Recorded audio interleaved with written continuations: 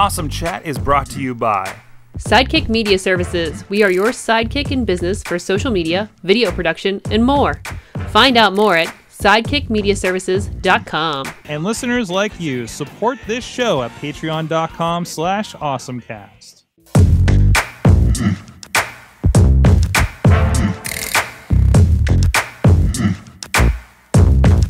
Hey guys, it's another awesome chat. I'm Mike Sorg at Sorgatron on the Twitter with Aaron Hartman of Bits to Pieces here in Work Hard Pittsburgh once again.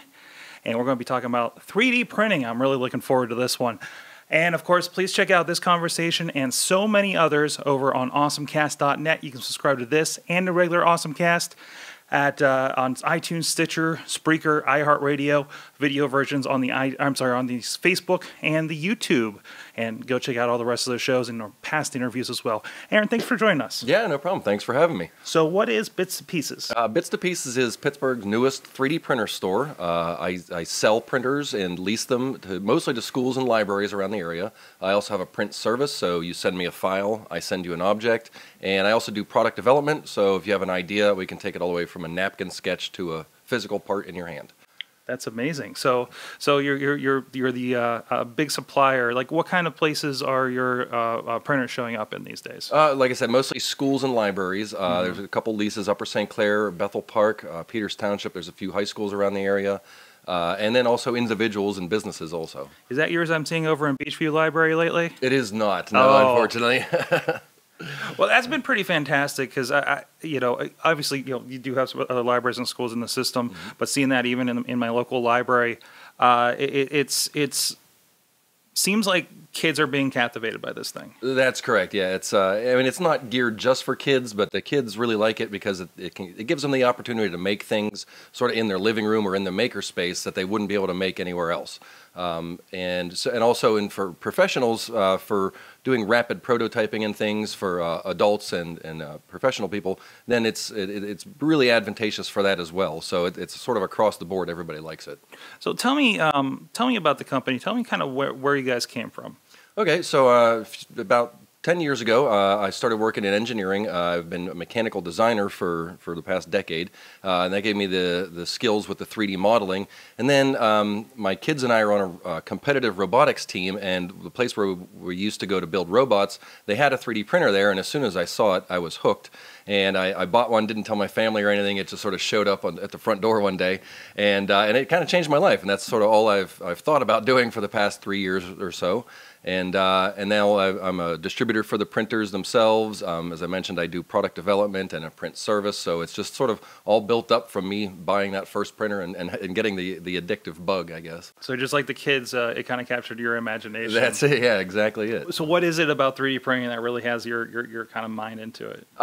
It's the ability to sort of imagine something and then create it physically within a few hours or days, rather than traditionally manufacturing something takes weeks or months to get the first one, and it also could be very expensive.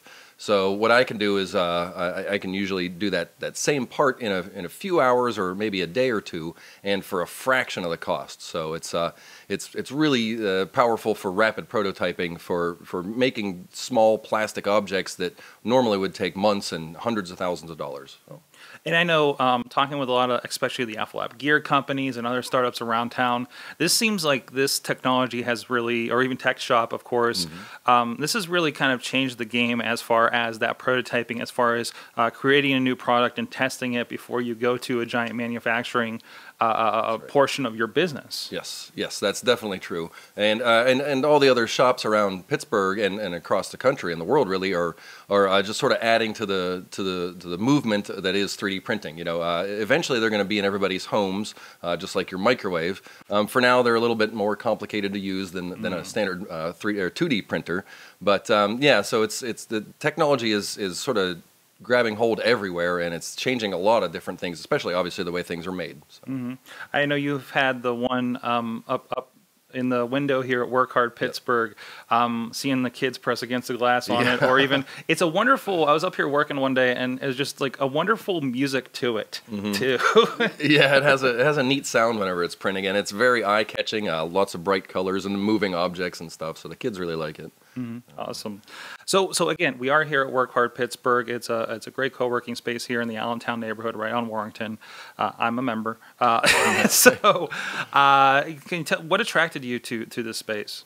Well, really, just the ability to be able to expand my business and get more contacts, do a little bit more for the community, especially obviously the kids. We were working with the Brashear kids down the street, and had a few presentations with them, and they get really, really excited. And it's just the collaborative environment we have here at Work Hard makes it a little bit easier. If I wanted to get into 3D printing, I'm a little bit of a tech head, but that's a little. See, feels like it's a little beyond me a little bit. Like, okay. What should I get into? What should I kind of wade into a little bit first? Well, the easiest thing is just to come to some meetups. I do a 3D printer meetup usually in the South Hills. Hack Pittsburgh does a 3D printer meetup also. So that's the easiest way to get into it, is to sort of go see the machines, see what people are making, and sort of their ideas and what they have going on. And you can also get a few ideas of what printer or what the equipment you might want to get, just based on word of mouth and things like that. So I would start with a meetup. That's probably the easiest and obviously the least expensive way to get into it. What's kind of state of 3D printers now? Like, I remember like the early ones, it just seemed like the little chintzy things were being made with it. Right. Things look like they're a little more going on from what's coming out of what we have here in house. Like, what's kind of the status of that right now? Well, every day the technology improves. It's going to get faster. It's going to get cheaper. You're going to make higher quality parts. And it's really tough to say what the future is going to hold. But if you look at the history of it, even as recent as 5 years ago, the machines were probably 3 or 4 times as much money. The quality wasn't nearly as good. So just like everything else, as technology as it advances, then the things get higher quality and faster and cheaper.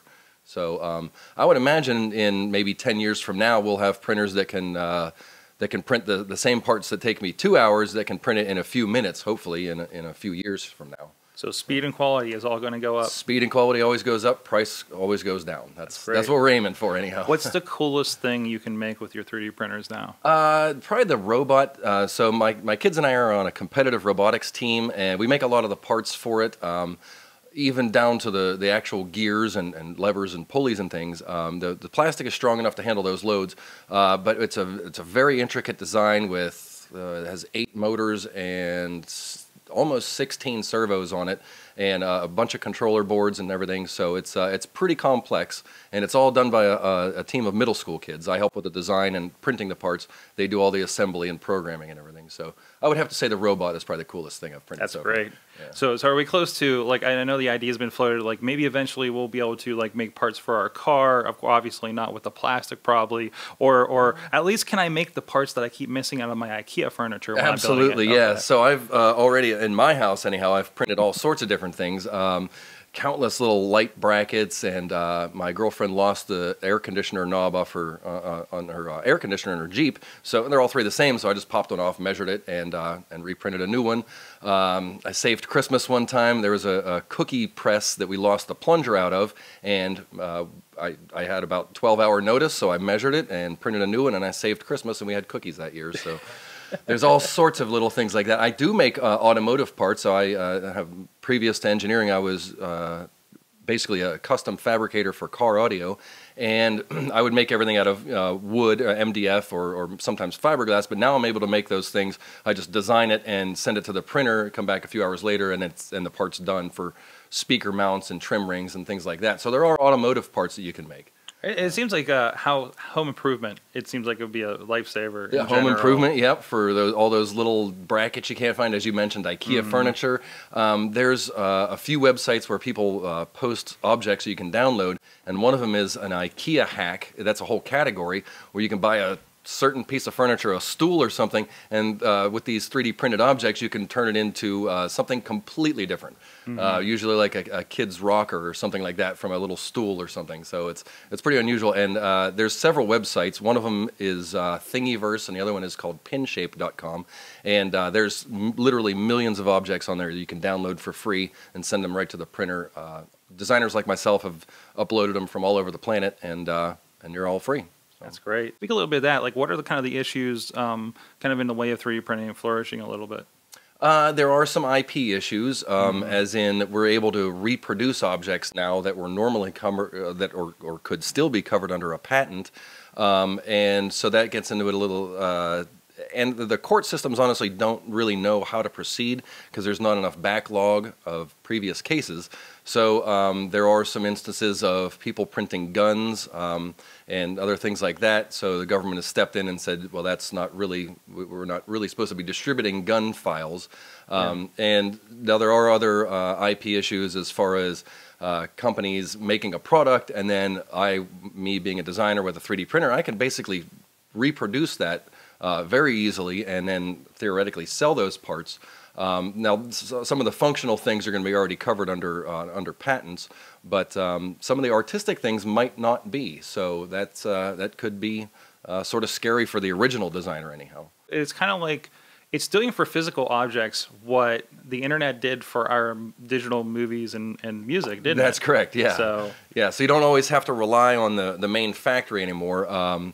Things are getting decentralized, so you don't have to buy that phone case from the phone case factory anymore. You download the file, and sometimes you might have to pay $1 or $2 for the file, but generally they're either free or very inexpensive. And then you print the object in your house. So it's for $5 or less, you can make yourself a phone case and not even leave the house.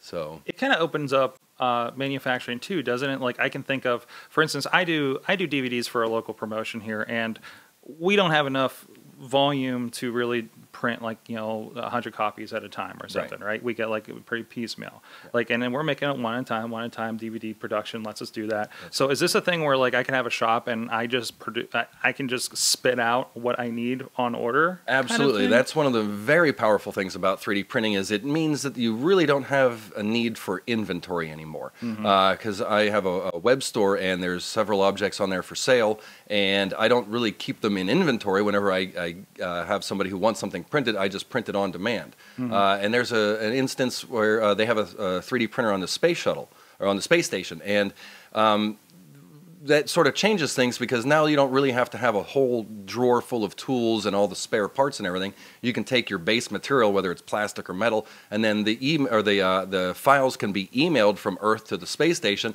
and then they make those parts or tools or whatever on demand, so they don't have to have an inventory anymore.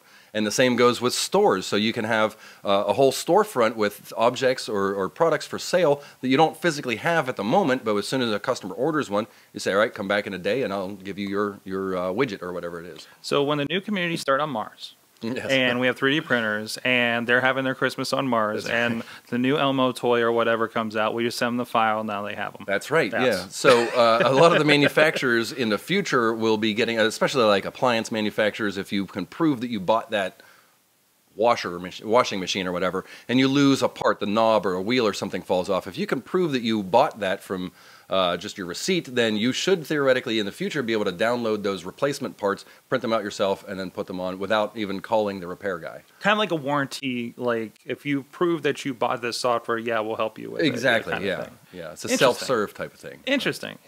Wow. Cool. So anything? You guys just participated in Maker Faire here in Pittsburgh. That's correct. As well. Yeah. So a couple weekends ago, we had a very successful booth. We got the Maker of Merit ribbon, which is very exciting. Nice.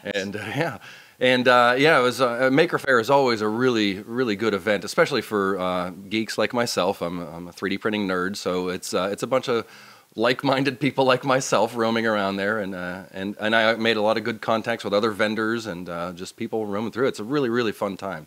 And there's actually a mini Maker Faire coming up this weekend, Saturday and Sunday, at every Barnes & Noble across the country.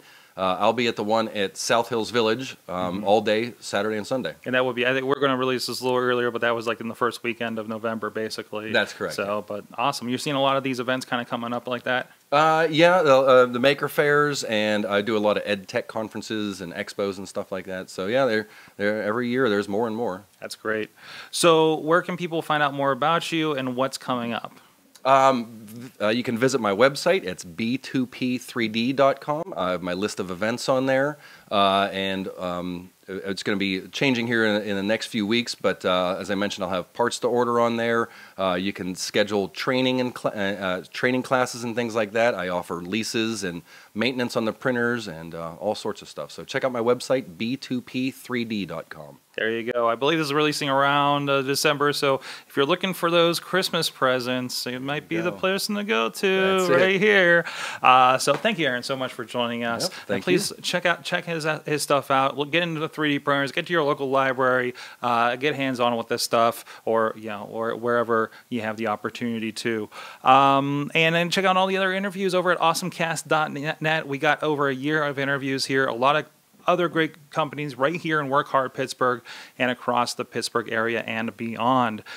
We hope you enjoy that. Subscribe to it. Check out the main Awesome Cast is every Tuesday, live.awesomecast.net about 7 p.m. Eastern Time. You can join us in the conversation as well. And let us know anybody you think we should be talking to on the Awesome Chat too. Any companies doing some awesome stuff out there. So thank you to my awesome guests. Thanks for having me. You've been our awesome audience. Have an awesome week.